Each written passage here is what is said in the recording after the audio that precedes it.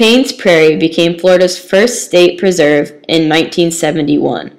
The prairie consists of 20,000 acres, with 14,000 to 15,000 acres being prairie basin. The park is very spread out because it is mainly open preservation land and is built around 8 recreation trails, including the Lachua Trail, the Bull and Bluff Trail, the Wakahuta Trail, Cones Dyke Trail, the Chacala Trail, Gainesville Hawthorne Trail State Park, the Lake Trail, and Jackson's Gap Trail, as well as Lake Wahlberg. More than 20 distinct biological communities provide a rich array of habitats for wildlife and livestock. The park is open from 8 a.m. to sundown, 365 days a year, and is managed mainly by volunteers as well as a park manager and a few devoted staff employees. Paynes Prairie offers a wide variety of resources to visitors.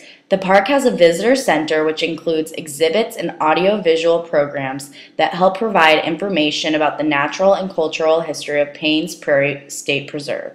The park also provides guests with numerous activities including biking, campfire circles, observation decks, camping, canoeing and kayaking, fishing, geoseeking, hiking, nature trails, horseback riding trails, picnicking, and wildlife viewing.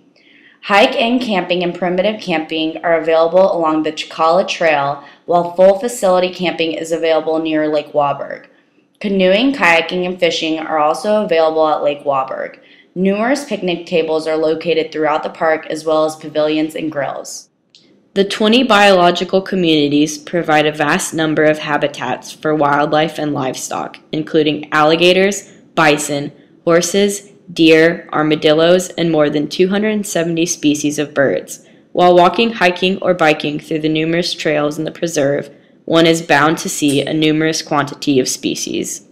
Thank you for watching our informational video on the Paynes Prairie State Park Preserve.